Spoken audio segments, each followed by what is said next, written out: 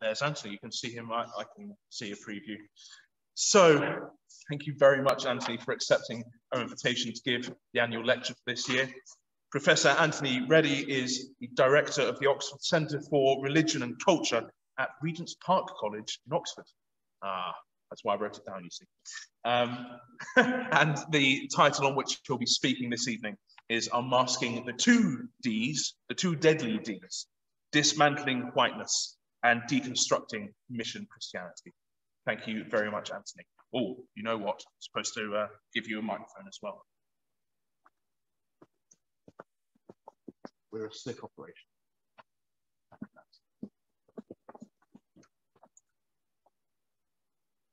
Okay, I hope that you can hear me. Yeah. Oh, good. It's a real pleasure to be here to give this lecture this evening. So what I propose to do in the next 30, 40 minutes or so is to outline two ongoing conversations that I have been thinking about for the last 35, maybe 40 years. It is a strange experience to find yourself having thought about issues for a long time that for the most part, most certainly white Christians have completely ignored until suddenly an African American called George Floyd is murdered. And suddenly it's as if the broader sweep of Christendom suddenly catches up with something that some of us have been thinking about for a long time. In this talk, what I want to do is to talk about, well, firstly, is to enflesh this notion of whiteness. And as I will say in a moment, it's not necessarily about white people, it's about a way of being in the world. A lot of this work owes a great deal to my friend, I say friend, maybe that's stretching a bit, maybe a kind of acquaintance slash friend, someone I meet at conference from time to time, the great Willie James Jennings, who is an African-American post-colonial constructive scholar, who I think in 2009, published a brilliant book called Christian Imagination, which he then followed up in 2020 with a book called After Whiteness. And in both books, really what Jennings does is begin to think constructively about the way in which this phenomenon of whiteness has so captured our imagination, but not captured it in a good sense, but has created a framework in which when we think about what it means to be human, it's a construct that has been incredibly hierarchical and has dominated the world as we have experienced it for the last millennium. And Christianity, that was meant to be an antidote to all of this, has sadly been captured along with it. And part of the corrosiveness and the toxicity of the phenomenon of whiteness is because that most of us don't even see it. It becomes so normalized that it becomes almost self-evident within our experience of what it is to be human. And sadly, it took the murder of an African-American man. And to be clear, people have been African-American, well, people of African descent have been murdered for a lot longer than George Floyd. It just happened to be, it was caught on camera. And being caught on camera, it created a visceral response in a way that had perhaps not been the case for any of the millions of murders that have happened. And I say millions of murders, actually going right back to the epoch of slavery. But all that's a bit abstract and a bit dry. So let me start with a story. I'm a storyteller. So let me start with where this starts for me. So as I said, this is not a new conversation. As you may have guessed, this is a Northern accent. I've lived for 36 years in Birmingham, but I've never lost the accent. And it's often said, you can take the man out of Yorkshire, but you can't take Yorkshire out of the man. So I would like to tell you that holding on to my accent has been a real act of resistance against the softening bourgeois confines of living in the Midlands. And I can tell you it's an act of resistance as a working class socialist man who comes from the heart of Bradford. The truth is, I just don't hear accents. And so I can guarantee you that when I hear this playback, a partner will think, oh my God, do I sound like that? I have no sense of how I sound. And so holding on to the accent wasn't an act of any resistance. It's just that I just don't hear accents. So I still sound pretty much how I sounded when I left East Bowling in 1984 to come to Birmingham to read for a degree in history. A few years prior to leaving Birmingham, so 1982, I'm in lower sixth form doing my A-level at Tong Comprehensive School. Now, I use the word school in the loosest possible sense, because it's more like a zoo than a school. Large comprehensive inner city school, 2,500 kids there, of whom I would probably say 2,400 of them did not want to be there. I was part of a small group of bookish nerds who loved school and loved the idea of learning and loved homework. So you can imagine how popular I was. Not very. But anyway, but as part of a small bookish group of kids. And I'm doing A-level English. And I love reading. I love engaging with literature. It actually was my first love before I did a degree in history. But I still remember this moment like it was yesterday. My English teacher, who I chart name because he's still around and he's a Facebook friend, so let me not get too specific about them.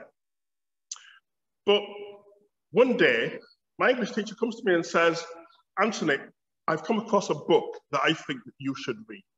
Really important book. And he gives me a copy of Chinua Achebe's Things Fall Apart, one of the first great African novels, I believe, published in 1958. And Achebe is writing about a change in face of Africa in the late 50s and talking about how modernity and what we now talk about, post-colonialism, is beginning to change the nature of African society. And so he's writing about that particular milieu. And the teacher says, Anthony, this is an important book for you to read. And the person that hits me was, as the only Black boy, there were about 30 of us in the A-level English class, only 2 Black people, myself and a Black young woman. She wasn't in that class that day. So he came to me and he gives me the book and says, it's an important book for me to read. And at the time I think to myself, why is it important for me to read, but not for the rest of the class to read? But anyway, I read the book and it's a brilliant book. Now, what struck me immediately at that moment, which is a question I've wrestled with for almost 40 years since, was that I quickly deduced that it was an important book to me to read because Chinua Achebe is an African. And as someone who was Black of African descent, clearly this is a book that's relevant to me. So it's a book I should read. But at the same time, doing A-level English, I remember the same teacher loved Jane Austen. And we were doing a Jane Austen book for A-level, Emma. And I have to tell you, and I don't want to offend anyone, but I hated Jane Austen. This book said nothing to me whatsoever. I sat and I read it and I thought, but here's the question I thought, so why is it that only I need to read Chinua Achebe, but every one of us has to read Jane Austen? Whether you like it or not, Jane Austen was on the curriculum and we had to read. And I thought, so what makes Jane Austen universal, but Chinua Achebe only particular for some people to read? What makes one person have generic universal insight? So irrespective of the context you come from, I'm pretty clear that when Jane Austen was writing her book, she never had me in mind, a Black working class kid from inner city Bradford. Pretty sure she did, but I still got to read it. But Chinua Achebe was only important for me to read, so presumably all the other white kids in the class didn't need to read it. Age 16, well, 17, I did not have the intellectual apparatus to make sense of that, but it quickly hit me that some people's contexts could be construed as universal, and other people's contexts are very, very particular. So Austin is writing about a particular milieu that she's in at the time. It's provincial England. England in the midst of the slave trade, although that, of course, is never mentioned in any of her work. On the cusp of the Industrial Revolution. A great writer of social manners.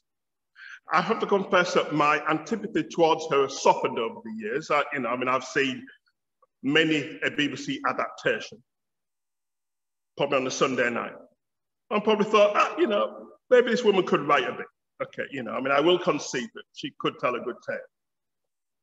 But I have to confess, I've never read any of the books because I'm still scarred of having to have read and reread Emma for A-level.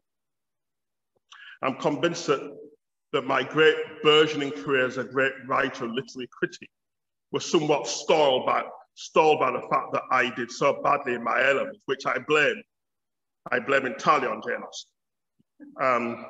That I abandoned that and went into history instead, church history, that then morphed into theology. But ever since that moment, I've wondered, why is it that some people get to be universal and some people are particular? Years later, this was repeated when I began to do academic theology. So I then start church history, and then from that morphed into doing theological studies at the University of Birmingham. And I remember, again, one of the academics making us read the work of Karl Barth.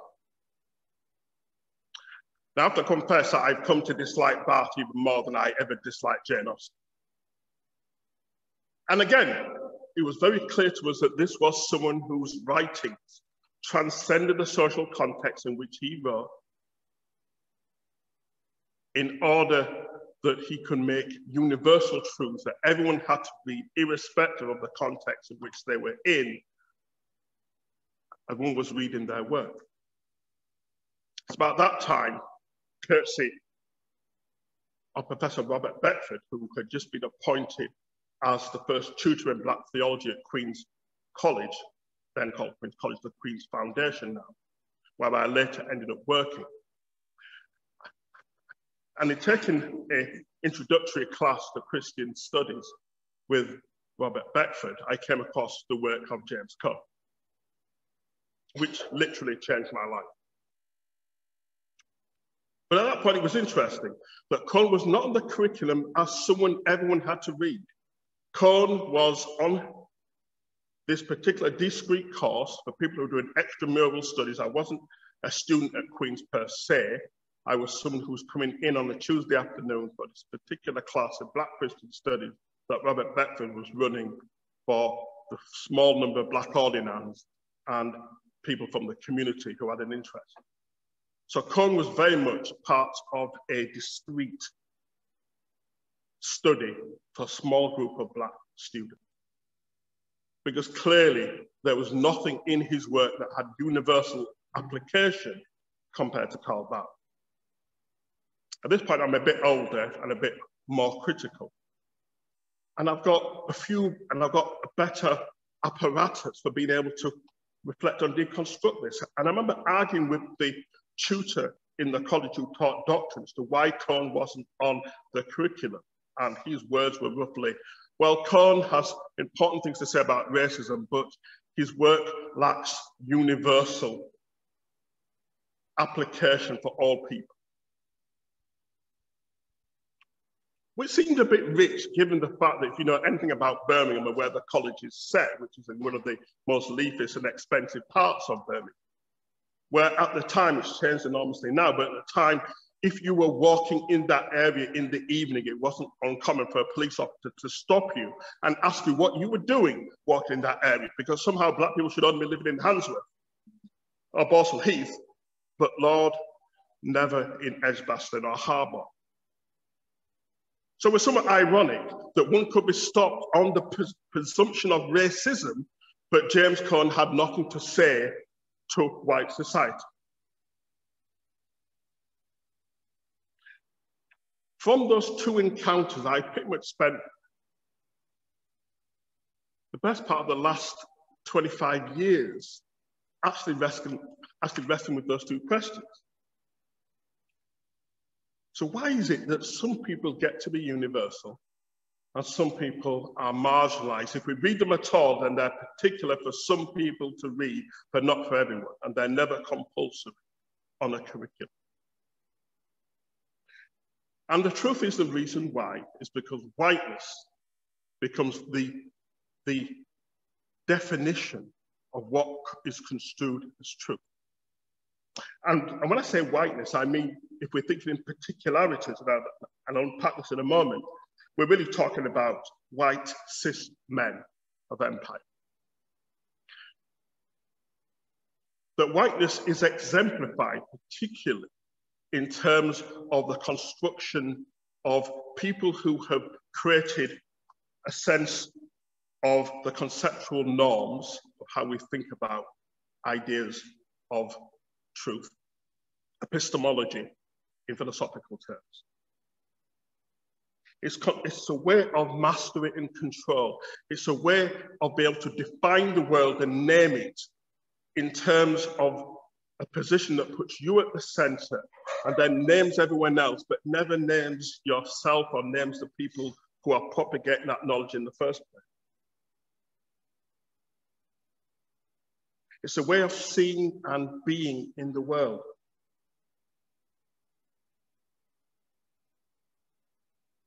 Whiteness exists as almost this invisible framework in which all of us live, in which all of us have been caught up with. The best example of that, in terms of analogy, I believe actually comes from William James Jennings, who says, well, imagine that all of us are fish in the sea. The sea becomes what is normal to us. And actually, the only time you realize there's something odd about your existence is when you're taken out of the sea. If you're caught in a net and pulled into fresh air, then suddenly most fishes, if you're not a mammal, will suddenly realize, oh, actually something strange here. But whilst you're in the sea, and if you're a fish, it's so normal that I would imagine that most fish actually don't give it a second thought. That, says Jennings, is how whiteness operates. It's so normative that most of us don't see it. So it's why we have, for example, in terms of theology, but in terms of literature, ways of naming things that are deemed to be particular and the other. So we have African literature, or we have Black theology, or we have Latin American theology, we have post-colonial and contextual ways of thinking. And yet, for the most part, white people are just the thing itself. So I still meet people who say, in my discipline of theology, what do you do? Well, I teach Christian theology. And you want to say, so what kind of theology? Say, oh no, just theology. Because white theology is just theology. Jane Austen is never a white writer. She might be a womanist, she might be a feminist writer, but she's just a writer. Her whiteness has no significance to the work she's doing, except for the fact that if she wasn't white, then she wouldn't be universal. So here's the odd paradox. Something that's not mentioned becomes universal and the norm. Not mentioned, not specified, but it becomes a norm against which everything else is then defined as particular and the other. Part of the power of whiteness is that because it doesn't need to be named, it doesn't have to specify itself. It then becomes the template on which we judge everything else. I still remember again seeing a documentary many, many years ago by one of the first critiques of talk about this, a guy called Paul Gilroy, who in his very famous 1982 book, There Ain't No Black in the Union Jack, was the first one who began to outline the way in which Britishness and Englishness was predicated on a form of classic whiteness. still exists. If you want to understand how 3 black footballers can get booed and get hate mail for missing a penalty, you need to understand that what authentic belonging looks like is a white skin. So belonging and a sense of acceptability is framed around whiteness, because that's the historic norm of which empire and colonialism was constructed.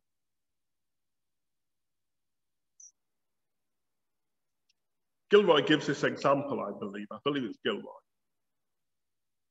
where he says that such is the power of whiteness, how it gets constructed, that like, you even find yourself in this odd example of going into a shop and looking to buy a plaster, and they say, well, like we have skin-colored plasters. But whose skin is it? Not my skin. But of course, it never says it's white people's skin, it just says skin color.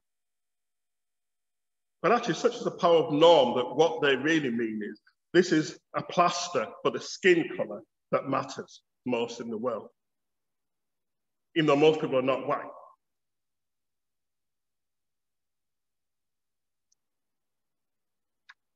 So part of when we're thinking about deconstructing curricula, when we're talking, something what's vogue at the moment, is a lot of conversations around how we think about decolonizing the curriculum. The first thing we have to do is at least to name whiteness.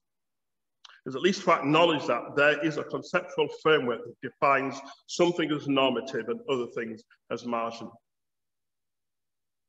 And at the very least, to challenge, not necessarily to say everything that comes out of this conceptual norm is bad.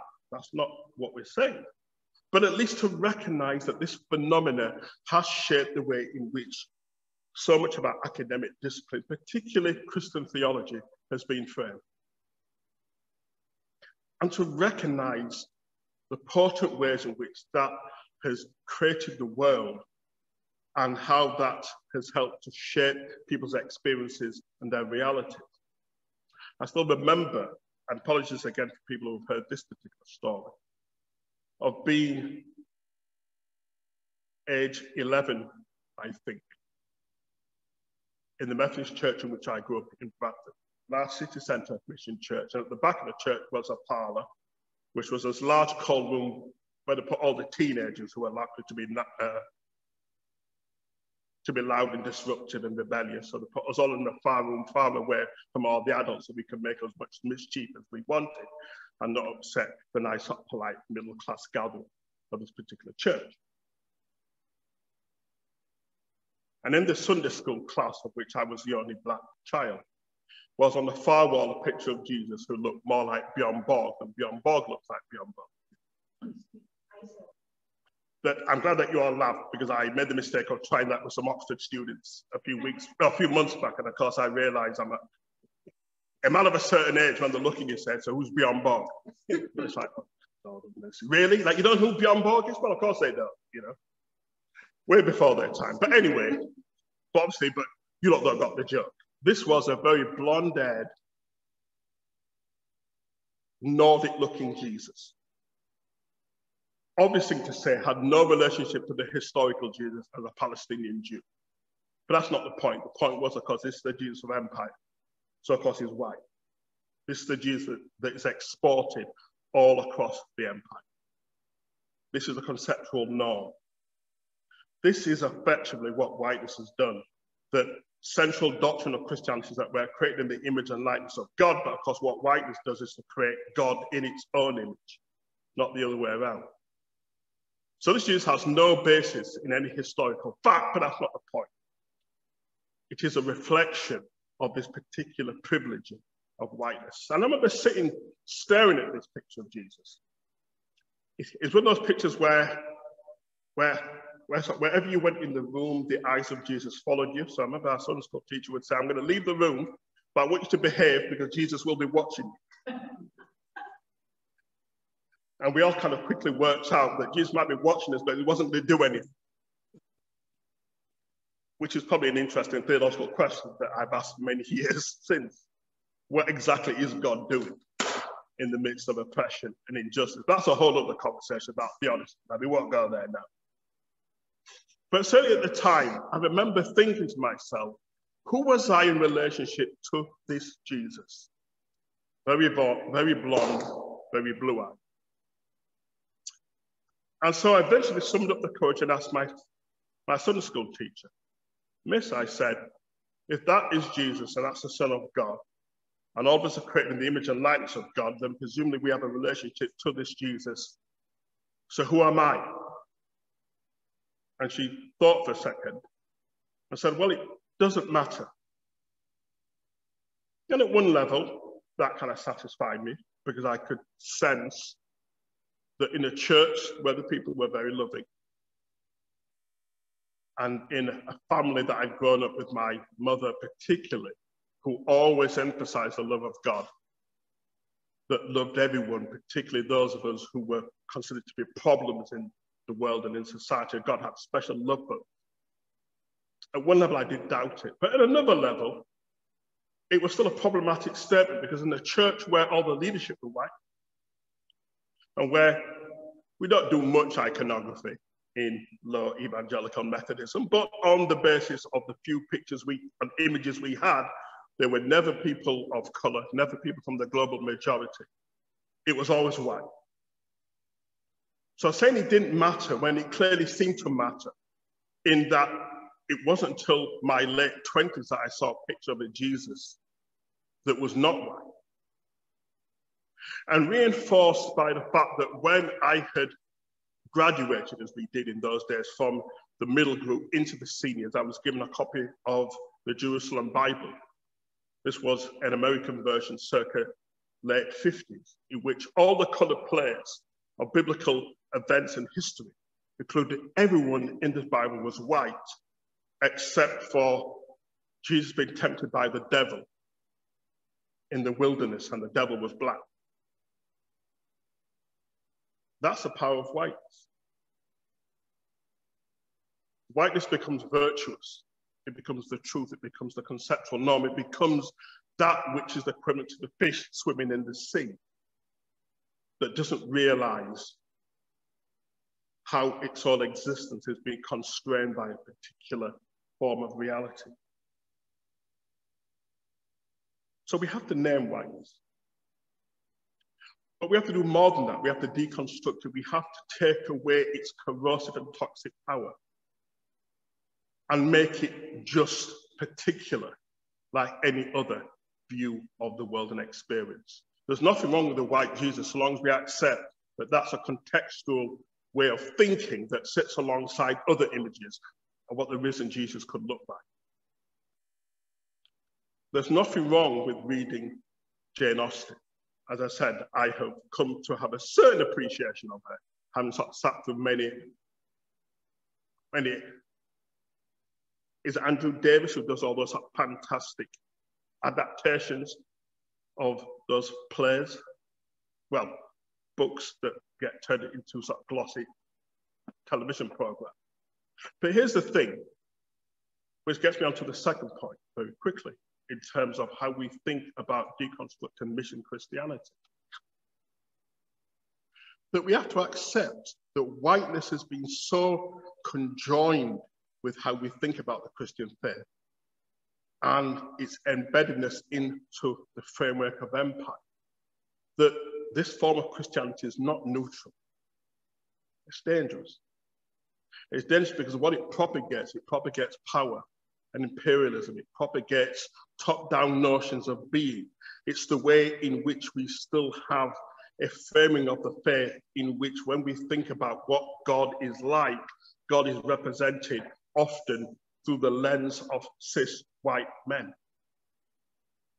It's why our church, and this is one of the reasons why I was so happy to accept this invitation to come and speak to a body called Inclusive Church. The reason why our churches have always struggled to be inclusive is because what we have imbibed is not the gospel as reflected through the lens of a Palestinian Jew, someone who is othered in his own context. It's because it's reflective of empire. It's reflective of the people who get to shape empire. And if I'm being honest, it's people who go to the institution where I teach. Cis white men get to control what God is like, get to create doctrines that we say are universal, that somehow never impact upon them, but always impact upon the other.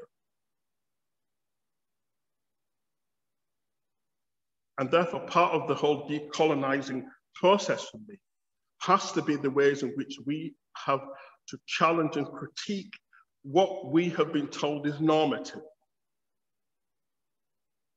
It's interesting how doctrines have often been fossilized for us over the case of 2,000 years on the basis that this speaks of God. But actually, any cursory reading of church history, which is interesting because I hated my first degree in church history. I have had to repent over the last 15, 20 years for my lack of attention as an undergrad. I was a terrible undergraduate. I tell my students now in Oxford that by all means work hard, but like you're not defined by what you're like when you're 21 years old, because I was a terrible student. I missed more lectures than I went to, and I was more familiar with the bar and the student union than I was with the library. But however, what I did take from the study of church history was oftentimes when we looked at how doctrines were created, there was much of political arguments as they are the so-called revealing of the Holy Spirit. Yet so many of our churches hold onto them because what they want to hold on to is a framework of categorization that wants to put people into their appropriate place and acknowledge that some bodies are acceptable, but some bodies are transgressive and others simply we don't want to talk about. And that's been the impact of whiteness. Having spent most of my adult career in theological education, the number of times I've sat and seen that our formational processes are largely a form of socialization into getting particular bodies to conform to a framework of authority that insists upon who can belong and who can't. I still remember sitting in my own church. If I criticize the Methodist Church, it's not because we're worse than anyone else, it's just because it's the one I know I'm most familiar with because I've grown up in it. And I still remember sitting at a selection panel about 25 years ago. We met at High Lee, where some of you may have gone to, just on the edge of London. And we sat and we were looking at candidates who were offering for ministry. And the two things that stick in my mind going back 25 years. First was a guy who had been to Cambridge, had a double first, was a practicing solicitor, was pretty much a functional atheist. But when we asked him a very straightforward question like, so how do you explain your call? He was very, very clever in being able to deconstruct the question without ever answering it. So when we said, what's a call? He said, well, so what is a call? That's a very, very complex question. So, you know, I mean, so in philosophical, ontological, and epistemological terms, calls can be understood in a variety of ways. He went on like that for the whole of the 35 minutes. I remember sitting there thinking to myself, who is this person? And why does he want to be a Methodist minister? Because he didn't seem to have any theology or believe in anything. But at the end of it, the committee said, but wow, isn't he such an eloquent individual? Seems to me that like he was quite good at BS and obfuscation. But however, that was also construed as being very, very intelligent and a great sense of elucidation. So we accepted him because, to quote one of the people, wouldn't he be such a great asset for the Methodist Church to have someone like him as a minister in our church? Because you see, part of the power of whiteness is that there is a norm, and the norm is not just cis white men, it's cis white Oxbridge men, particularly the Church of England, and every other church in dialogue with that is caught in a kind of respectability politics, where what we want is our ministers to be somehow au fait with the central power of establishment. in order for us to feel respectable. It's why in my own church, certainly up until, well, certainly if I talk to candidates for ministry over 40 years ago, they would tell you there was a time when there were elocution lessons for working class people, because if you were going to be clergy and therefore be part of the ruling class, you had to sound a particular way. Obviously not like me.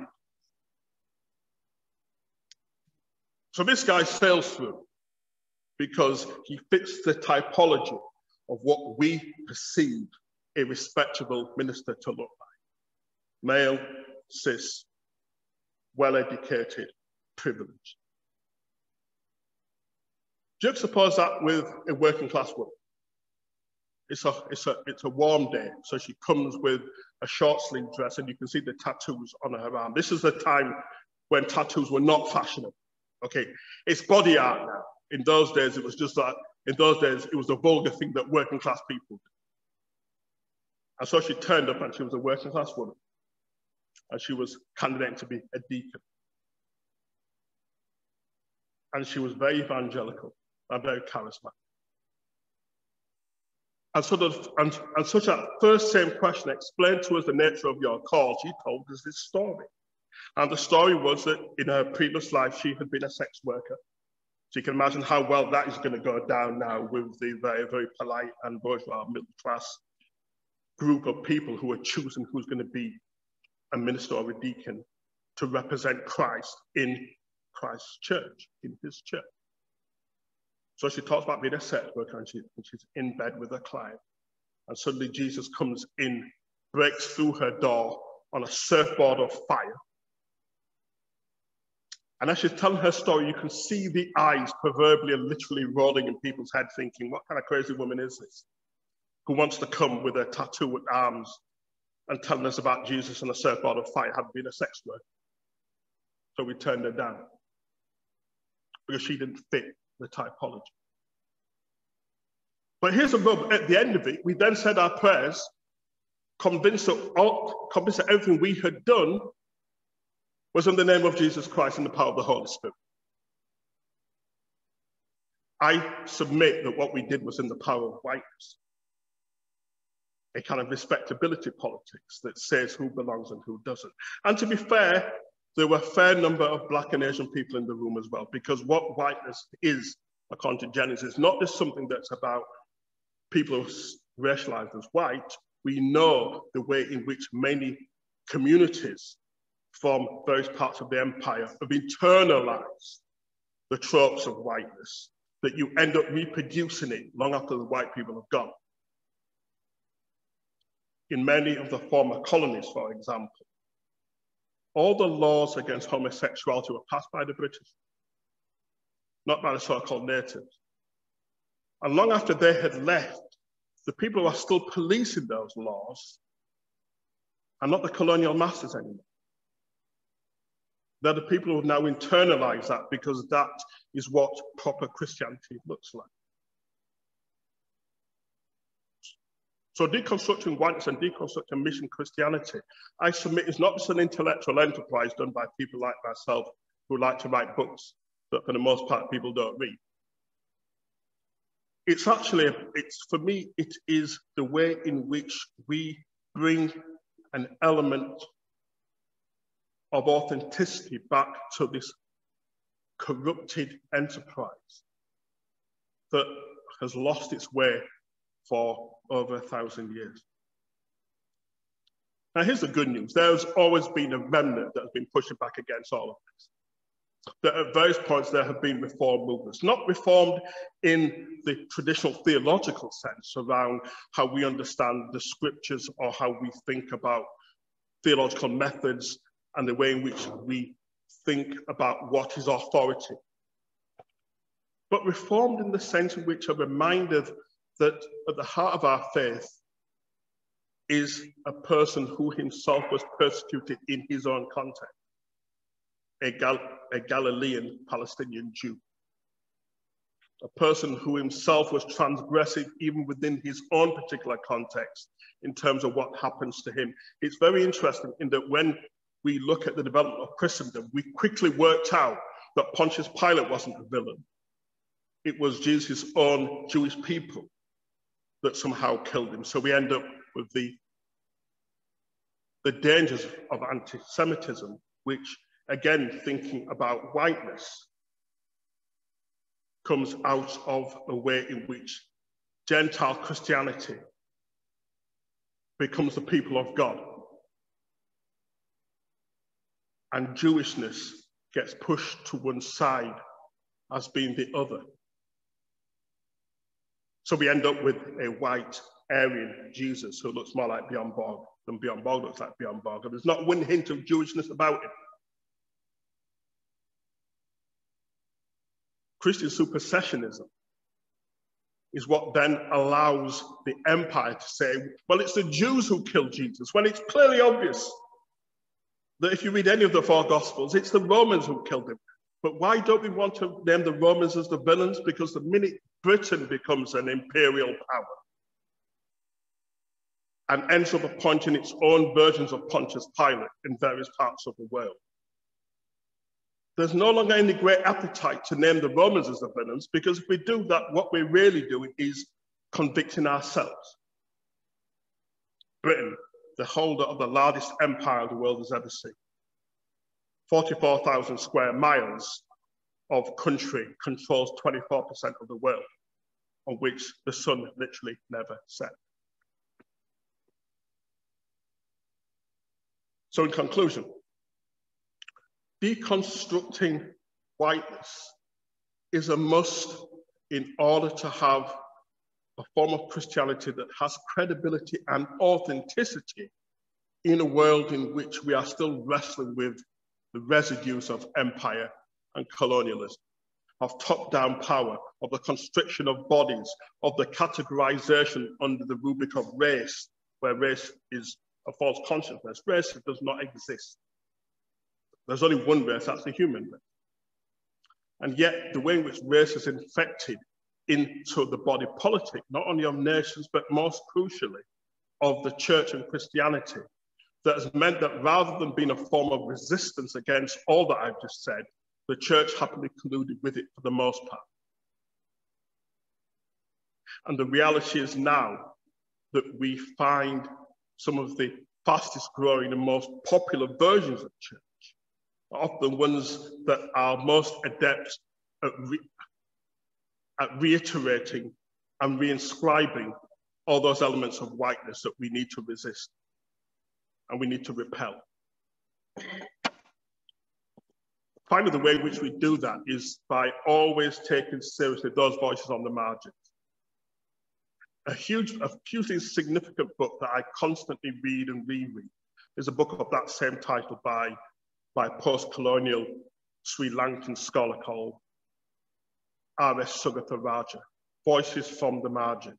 And in Voices from the Margin, what Sugatharaja does, he brings together the wonderful cast of scholars from the global majority, and they reread and reinterpret biblical texts from the perspective of the margin. It's one of the earliest iterations of a post-colonial anti-imperial text that says that if Christianity is going to regain its sense of authenticity, we need to hear the voices from the margins that are talking back to the power of whiteness, talking back to the power of empire, talking back to the constriction of respectability politics that clothes some bodies as being more of Christ and other bodies and other people as being the other who are not worth considering.